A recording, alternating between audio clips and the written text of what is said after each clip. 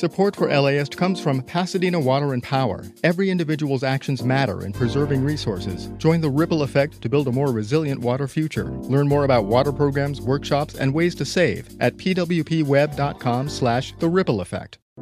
I'm Julia Paskin. Join me as I talk with NPR's Sarah McCammon about her new book, The Ex-Vangelicals, Loving, Living, and Leaving the White Evangelical Church. That's April 25th at the Crawford. Tickets at laist.com/events.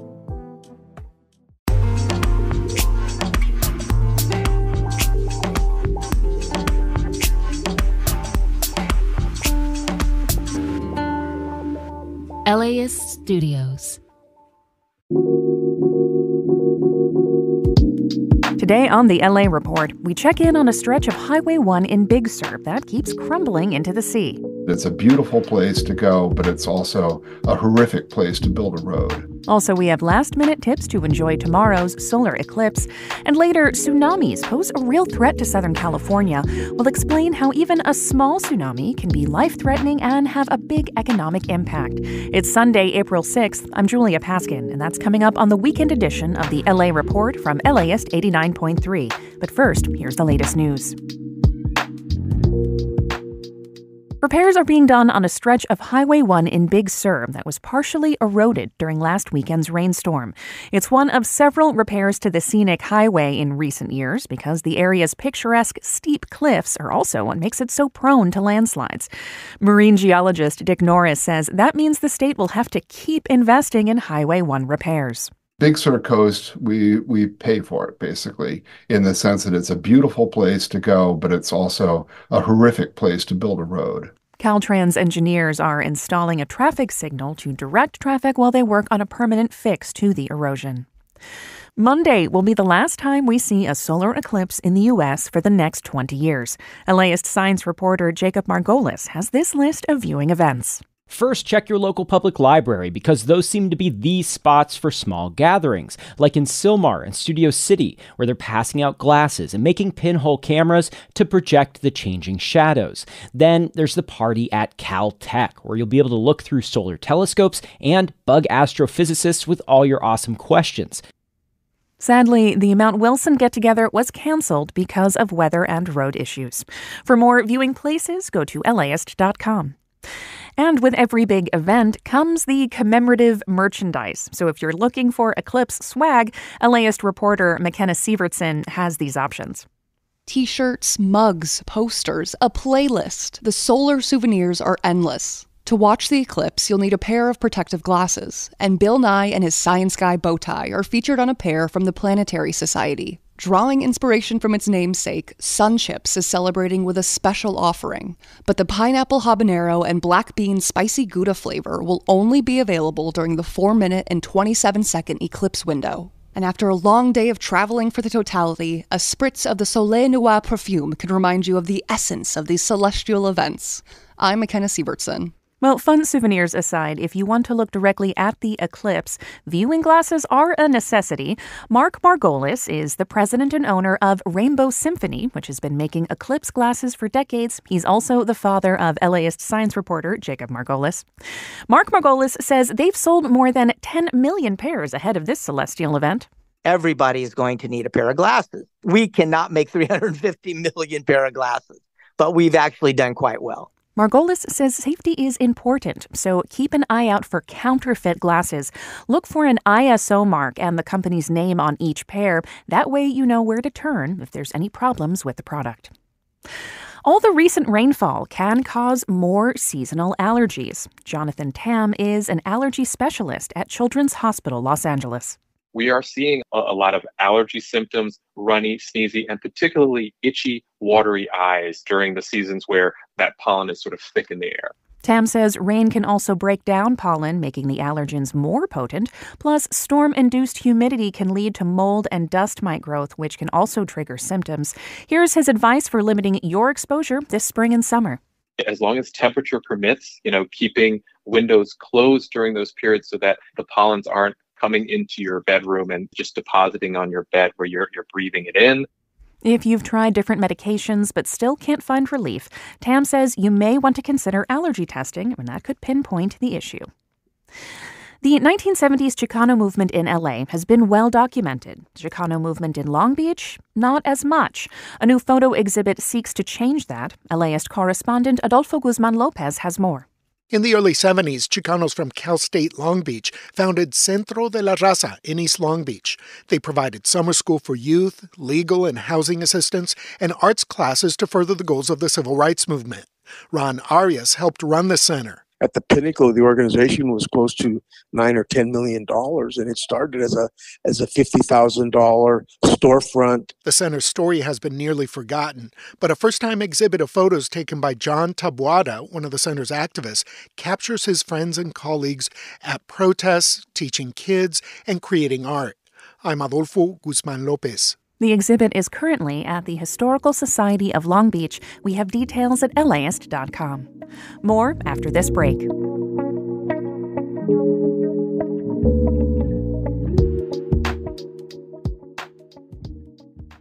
Support for LAist comes from the Southern California Horticultural Society, hosting the Ruth Boren Lecture Series in honor of Ruth Boren and her love of Mediterranean climate gardens. Curator Brian Kemble of the Ruth Bancroft Garden in Walnut Creek will lead a lecture titled All Plants Come From Somewhere, How Plant Origin Clues Make Us Better Gardeners, April 12th at the Blinn House in Pasadena and live streamed on Zoom. You can learn more and become a member of the Southern California Horticultural Society at socalhort.org. Support for LAist comes from Pasadena Water and Power, inviting everyone to join the ripple effect. Water plays a pivotal role in our lives, and every individual's actions matter in preserving this resource. Each action we take starts the ripple of change, making a greater impact throughout the community. Be part of the ripple effect and learn more about water programs, workshops, and ways to save at pwpweb.com/the ripple effect.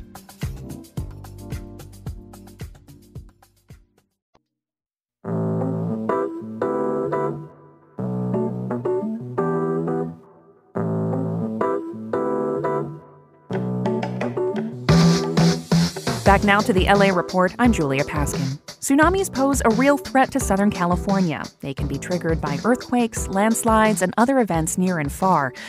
And officials want us to be ready because even a small tsunami can be life-threatening and have a big economic impact. I spoke with Kostas Sinolakis, professor of civil and environmental engineering at the University of Southern California and director of the USC Tsunami Research Center. He began explaining how tsunamis can really vary when they touch land here. It really depends where the event comes from. Whether it's what we call a tele-tsunami, which means a tsunami that comes from really far away, like a tsunami that impacts us from Chile or Alaska or Japan, or whether it is a local tsunami. Local tsunamis are more threatening per se because they may penetrate further inland. And the maps that we have are good maps in the sense that they give an approximate line where people should evacuate to and of potentially flooded areas. So it can really range depending on the event. And this is where we hope the warning centers will come in. For tsunamis that come in from far away, we'll have anywhere from 10 to 20 hours of warning because it takes that long for a tsunami to come in from Chile or from Alaska. But for a tsunami that happens locally, just offshore, we're only going to have minutes worth of warning, if at all. Is it because of the proximity, or are those underwater land movements off the coast, are they also stronger? Both. You really, one is the proximity. The closer the source of the tsunami is, the smaller the propagation time, the less time it takes to strike the coast. The other part that we have is that, in your previous segment, you mentioned the Palos Verdes landslides. Not only landslides happen onshore in Palos Verdes, but they happen offshore. If you continue off Palos Verdes and you go close to what we call the continental shelf, there is evidence of landslides that have taken place 2,000, 3,000, 4,000 years ago, and those generated large tsunamis. Can you give us some more examples of tsunamis that have hit our coast here in California and maybe more recent history? In if we talk, I mean, in the recent history, I mean, if we start going back from the 1946, which is the Aleutian tsunami. I mean, this is also, the Aleutian starts from the Aleutian Islands in Alaska. This is an event that ushers, if you will, the modern era of tsunami warnings in the United States and around the world. The United States has been a leader in issuing tsunami warnings, but for the first 50 years or so, they were primarily focused to Hawaii. And then people started realizing that the western coast also had a very high risk of tsunamis. So just going back from in the last 50, 70 years, Southern California was hit by a tsunami from Chile in 1960, from Alaska in 1964. In fact, 1964, the tsunami hit also Northern California and in Crescent City. If memory serves me, about 20 people died. There was extensive damage in Crescent City. And then moving forward, again, when we started having these mega thrust earthquakes around the Pacific, in 2010, Southern California was hit. 2011 from the Japan tsunami, and then again in 2015 from the Chilean tsunami. In 2015, most of the impact was in Ventura Harbor. In 2010, most of the impact was in the port of LA. And how substantial was that impact for folks that, they may say, what's a tsunami hit? I didn't know that happened. How substantial was that impact? This is a very good question, and we really need to educate people about this.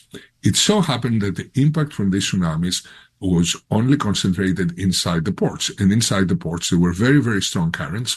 And, some ships were out of control. It looked like as if we saw what happened with the accident in Baltimore, Maryland, where you had a ship just go a little bit out of the air, out of control, and you see what the consequences were. Imagine inside the port, these giant ships going out of control because of the very strong tsunami currents. Because one of the things that we found out, both in 2010 and then in 2015, even small tsunamis of the order of less than a foot, hardly noticeable, along the coastline, they can generate really strong currents inside the ports. And these currents can have catastrophic consequences, just like what happened in Baltimore. It's just that we were lucky. In 2010, and there was a warning, so the operations in the port of LA shut down. In 2015, there was impact in Ventura Harbor, but of course Ventura Harbor is much smaller. You don't really get this behemoth 1,000-foot long ships moving around. But what really concerned me was in 2010, there is this movie taken from the Santa Monica Pier in Southern California, where you see the harbinger warning of a tsunami. You see the shoreline withdrawing, and it looks like a fast receding tide. So people are on the beach. Unfortunately, Santa Monica at the time had not evacuated the beaches. So people are sitting on the beach and they're watching this shoreline recession. They're watching this tide moving out, fast moving tide. Within 5 minutes, the tide moves out the order of about maybe about a quarter of a mile, which is very unusual. What do people do? They see this fast receding tide, and instead of heading for high ground, they just linger around, they go in, they try to see all the little critters that the fast moving tide, the fast receding tide has exposed on the seafloor, and they're just sitting there. And then, luckily, when the main wave of the tsunami came, it was very small, so people didn't get hurt. But we never know exactly, for these tsunamis that are, very far away, exactly what is the size of the wave that's going to strike the coastline, particularly when this wave is going to be less than 2 feet. We're going to know if the wave that strikes is going to be 10, 20, 30 feet high. But when it comes out to these smaller waves, which are more common and which can affect people, there we really do not have our models cannot really differentiate and tell anyone with any degree of safety that the tsunami is not going to flood the entire Santa Monica beach or the entire Venice beach or any of the Southern California beaches. I'm wondering if you can tell us a little bit more about how to prepare. You mentioned the shoreline receding, that if you see that, do not go and investigate, move to high ground. What else should folks know, either as an indication or once they've realized that this is happening, what they should do?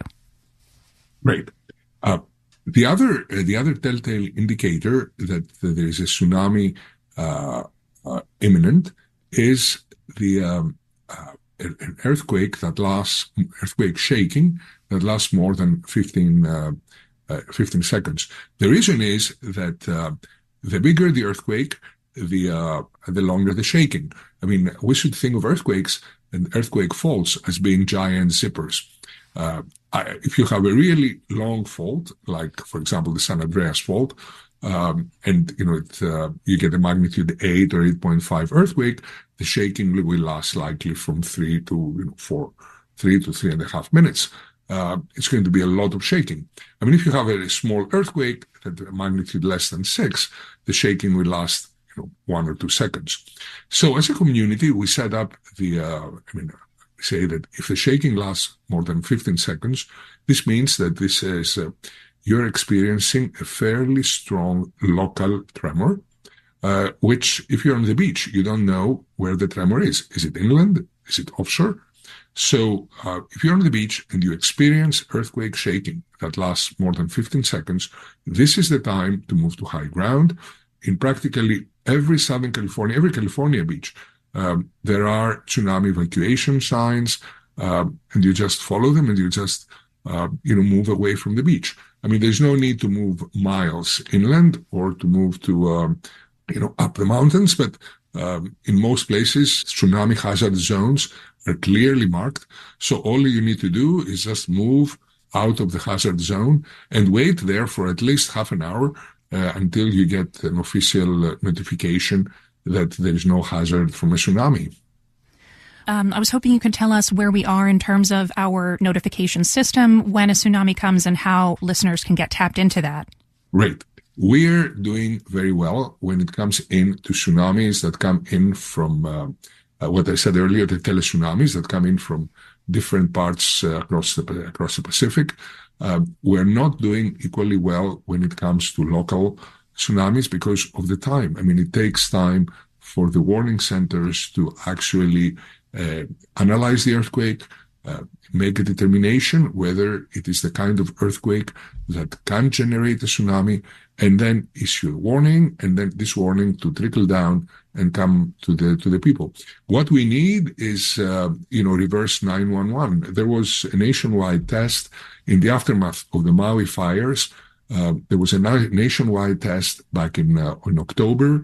The wireless emergency alert system was tested on cell phones, and we hope this has never been tested in terms of a real tsunami, with a real tsunami, and we hope that the system is going to be ready, operational, and people will heed the warnings in the unlikely event we get a tsunami in California. That's Kostas Sinolakis, professor of civil and environmental engineering at the University of Southern California and director of the USC Tsunami Research Center.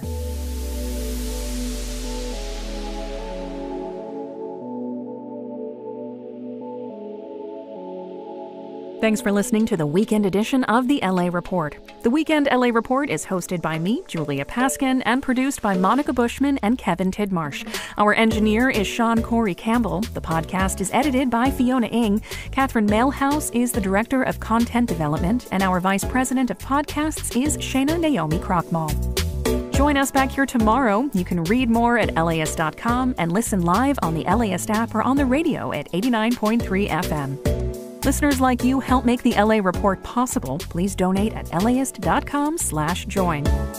This podcast is supported by Gordon and Donna Crawford, who believe quality journalism makes Southern California a better place to live.